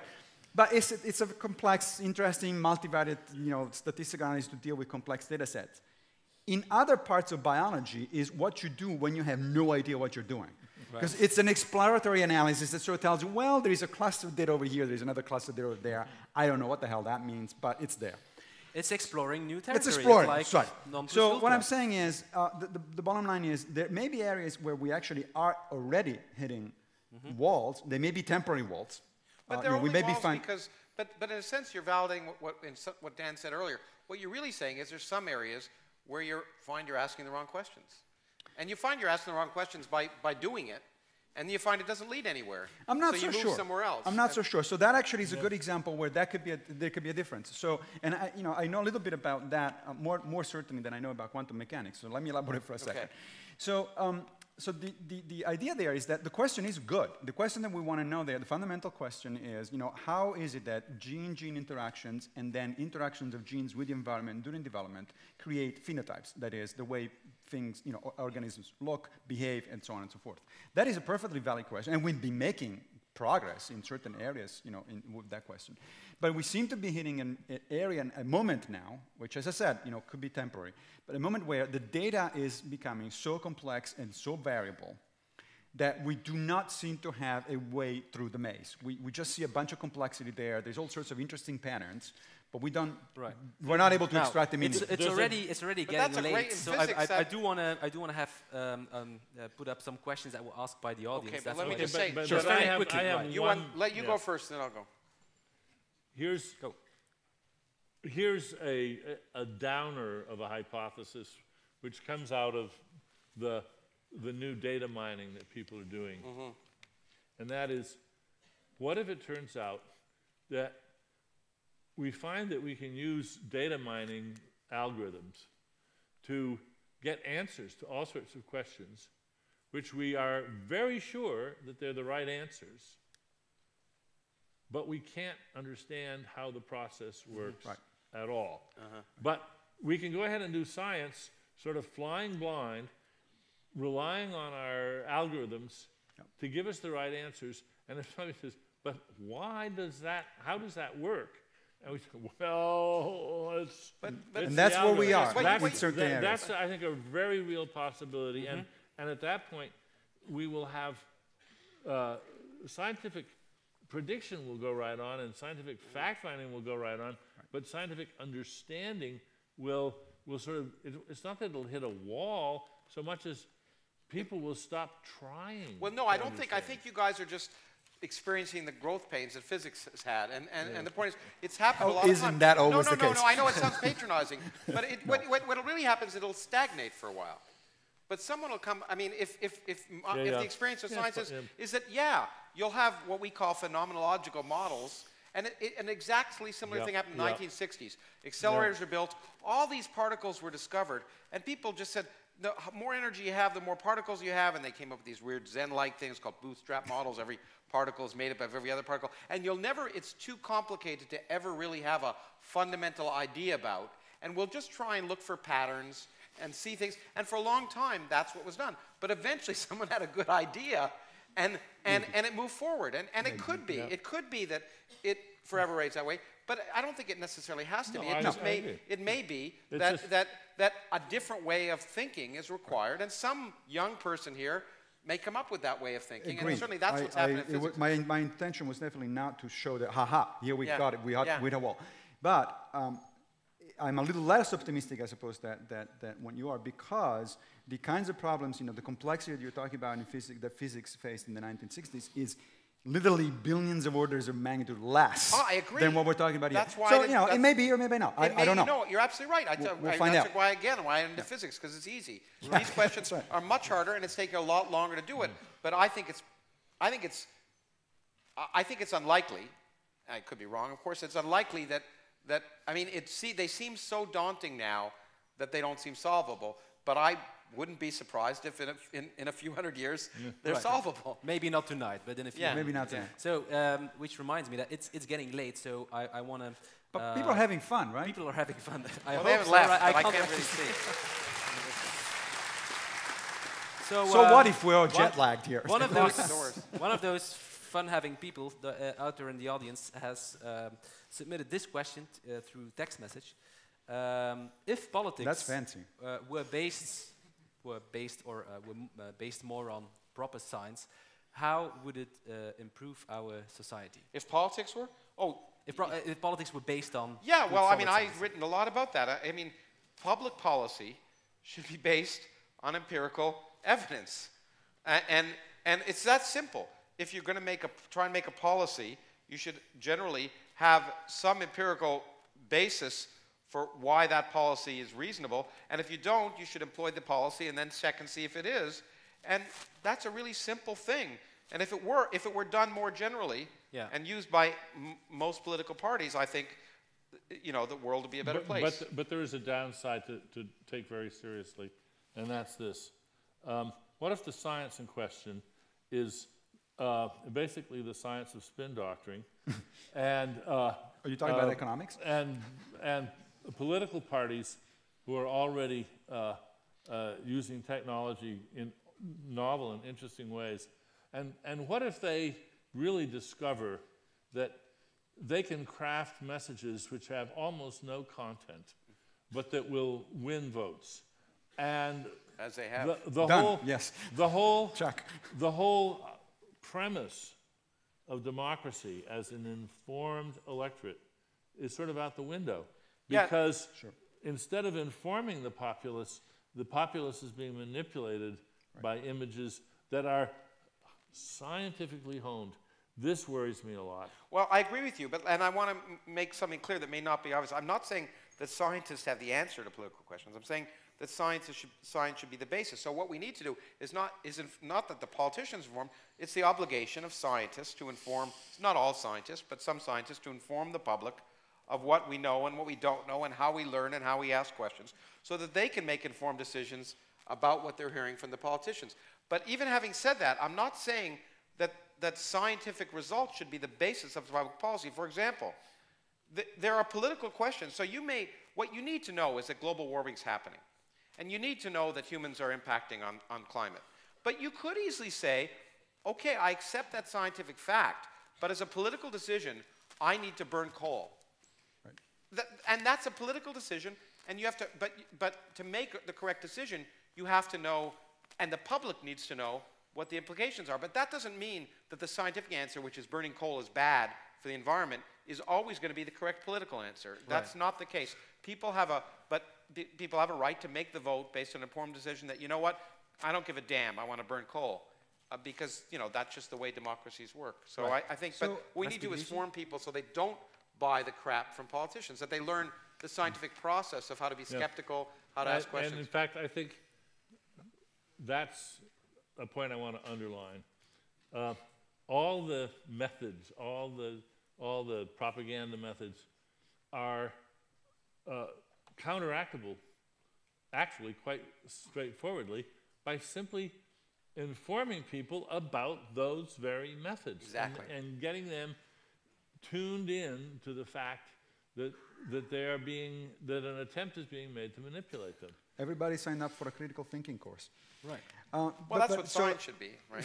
Well, or philosophy. Or philosophy, right. So, any good academic field should be based. That is true. That is correct. Yeah. Now, but I wanted to give a slightly different answer. I think that to the question that was posed, which is, again, it's a question of nuance. I thought it was interesting that Lauren's immediate answer was policy ought to be informed by, your first action was not politics, but policy. There's a difference between politics and policy. Yeah. Absolutely, policy ought to be informed by the best empirical evidence that we have, because otherwise you literally are blundering into nonsense, into bad notions. So yes, if there is such a thing as global climate change, anthropogenic climate change, and there is, then that has to be part of any policy decision. Yeah. Now, the other part, however, this is sort of analogous to the discussion we were having early on about the empirical input into ethical decision making, into ethics. There definitely has to be empirical input into political decision, but part of political decision making also is concerned with people's ways of looking at the world, their value, their judgments about what's important, what's less important, right? So, for instance, you could say, if in fact you want to, solve the problem of poverty, let's say in the United States, then you need to enact certain, redistribution of wealth measures and so on and so forth, and that is a fact. But it flies politically only if we actually convince people that that ought to be a priority. If people say, well, no, personal liberty or freedom of acting as an independent agency is more important than, in other words, my value is high, that value is higher to me than the other one, then there's nothing you can do factually to convince those people. You have to argue about, well, what do you mean by that? Have you thought about the implications from an ethical perspective? What that means is that in order to allow for some people to be obscenely rich, you are actually condemning a bunch more people to poverty. That sort of argument is clearly informed by the facts, but it doesn't stop at the fact. Again, the facts sort of, in some sense, underdetermine the answer. The answer has to imply value judgments, and therefore, I would say, ethics. Right. But the job, I agree with you, and in some sense, the job of the politicians, if there is one, is to then say, here are my value judgments. Yeah. Do you agree with them? Correct. Elect me if you do. Correct. But not, here's the facts. Yes. Here are my facts. I've invented them. You can argue values. You cannot argue facts. You say honestly you say. Look, I don't want to solve the problem of poverty. I want to ensure some people can be obscenely wealthy and whatever. And just put it out there, and there'll be people who agree. And if democracy has any value, if you believe in it, then you say, well, if more people like that value, then that's the way we got to live with. Exactly. We're all entitled to our opinions, but not entitled to our facts. Our own facts. Right. Exactly. Well, yeah, of course. Actually, so here's another question. I'm not even entitled to our own opinions? No. I agree. Not all opinions are created equal. There was a lovely paper by a philosopher whose name escapes me, a young philosopher from Australia, who challenged that idea that we're entitled to our opinions. I thought, he's right. We all pay lip service to that. And in fact, in what sense are you, if your opinions are ill-informed or incoherent, in what sense are you entitled to them? I think Ricky, in the movie that we produced, Ricky Gervais in it, and he says, everyone's entitled to their own opinion, but I'm entitled to find their opinion ridiculous.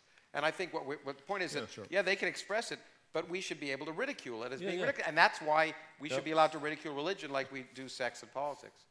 Yeah. Wait, Right. what's ridiculous about sex? Oh, I'm sorry. Yeah, So all of you are entitled to your opinion about the following question, which goes as follows. Let me see. But only it's because in we're Dutch, so Yeah.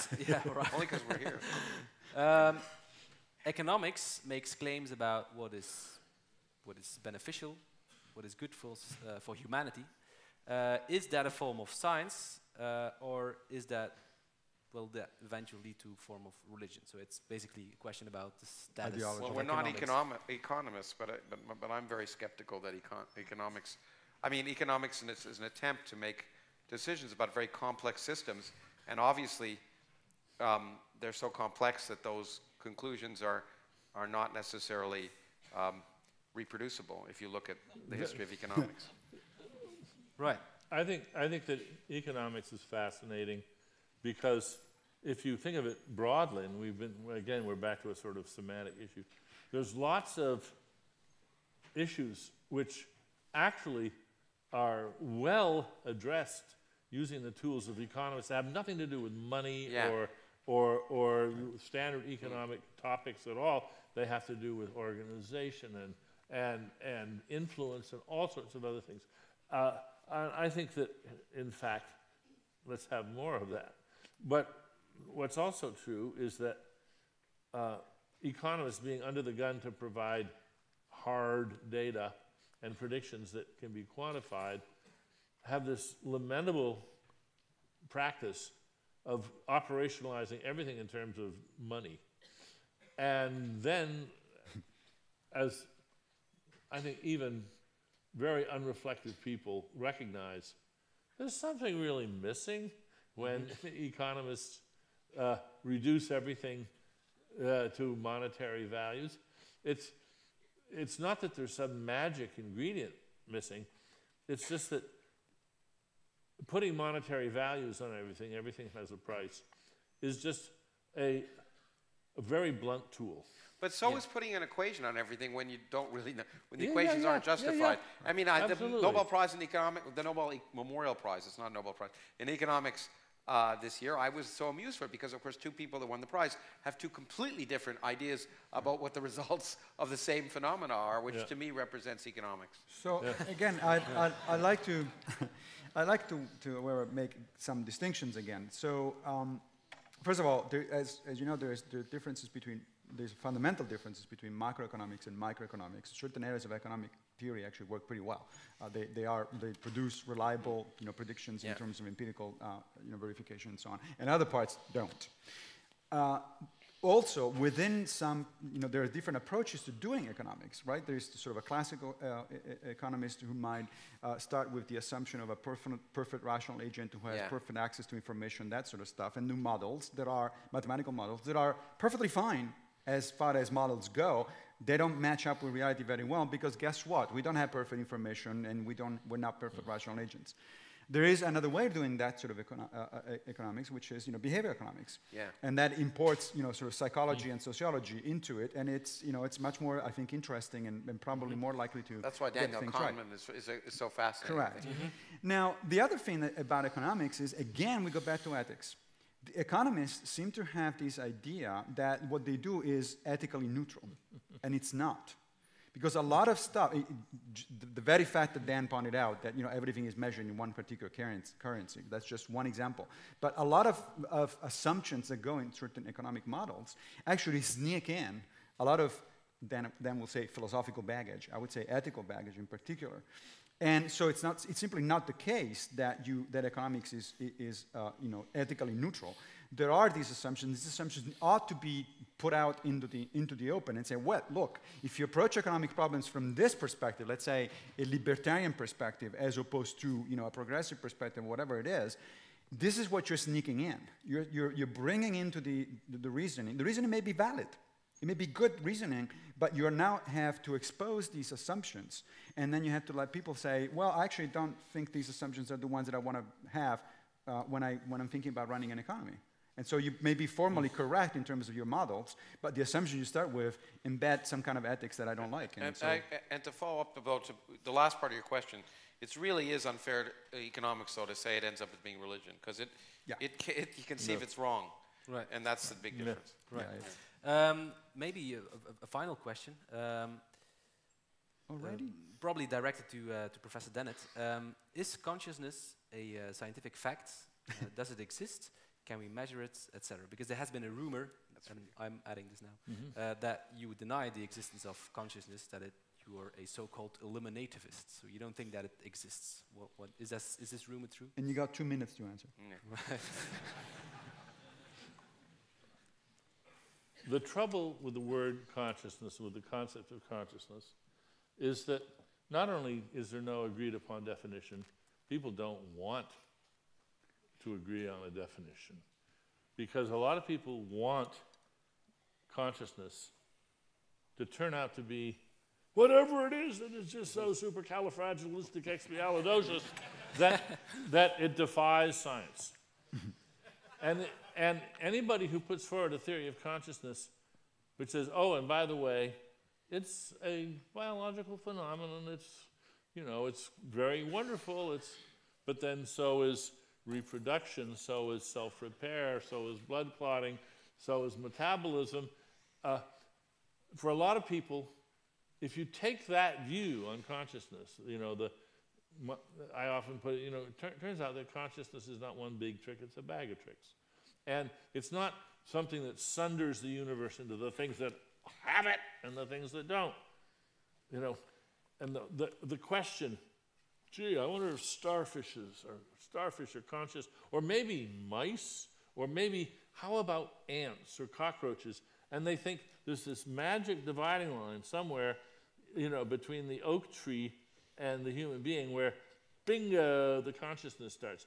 I think that very idea, which is deeply ingrained in the thinking of many people who, as I say, think that consciousness divides the universe in two. You either got it or you don't. Right. The idea that suddenly the light goes on. And that idea is an artifact of bad imagining right there. And we have to get rid of that idea, and we have to get people to recognize, as long as you insist on that as a sort of a defining characteristic of consciousness, then you get your wish. We'll never have a theory of consciousness. But abandon that idea and start looking at what different kinds of consciousness, or so-called consciousness, or hemi-semi-demi consciousness. As soon as you start getting out of that essentialist mode and looking for the dividing line, then consciousness is a very real family of phenomena, not a single phenomenon, a family of phenomena. All right. I agree, do you have any short final statements about consciousness, or maybe in general? Yeah, I think I'm agreeing. If I hear correctly, Dan, I agree with what he said, but I might be about to just step into a really, really bad situation. So it's about to end, so you have to. Yeah. So as I look at it as a biologist, okay, not I'm as ready. a philosopher. Yeah, exactly. I look at it as a biologist, not as a philosopher of mind, because I'm not a philosopher of mind. And so I agree completely that there is this fallacy of, there is a dividing line, this essentialism idea that it's bizarre to me.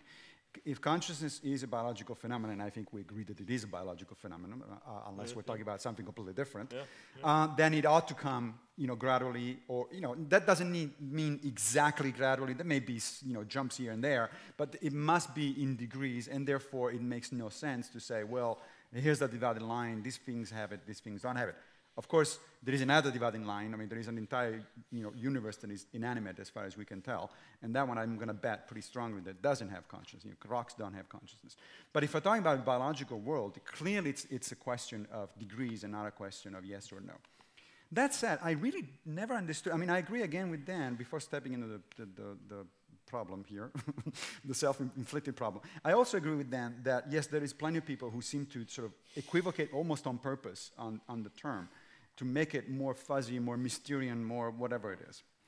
But I honestly, every time that I read a paper about definitions of consciousness, I don't get why the thing is so damn complicated. I don't mean the answer to how it works, that is complicated, but the thing itself. I mean, to me, consciousness is the ability that is shared pretty much, as far as we know, by at least all animals, of experiencing, having phenomenal experiences. That is, having things, experiencing things like heat, cold, color, that sort of stuff. This is the That's ability. something that robots do if they have Well, these sensors, right? I'm fine. Yeah, of course. depends what you mean Well, by maybe, It maybe. depends what you mean by experiencing, of course. Yeah, What do you right. mean? Well, you mean, yes, you it mean does. a dial Of course goes it up, does. or, you know, or something? Of course it does. But what I'm saying is, this is, you know, so if you look at your own ability of doing the kinds of things we're doing right now, this is, you know, that's consciousness. Now, in the case of human beings, and possibly of other organisms, you have a significantly more interesting additional level, which is the ability to reflect on those experiences, right? Of having these consciousness that you really are having those kind of experiences.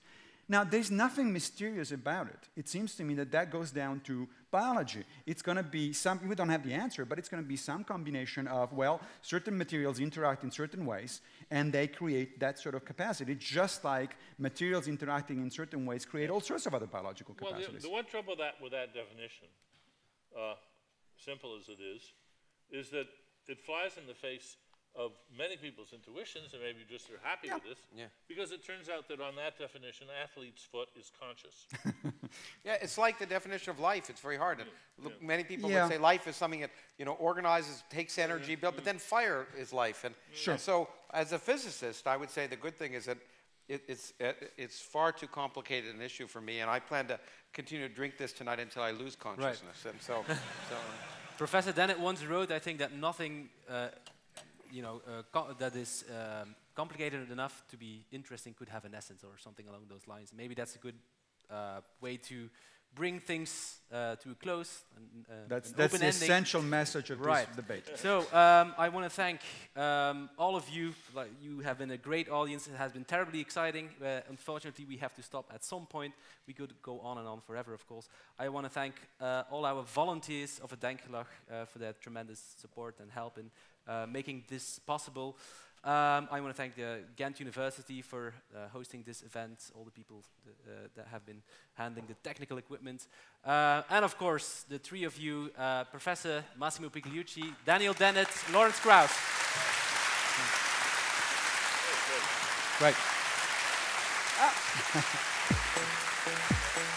Thank you.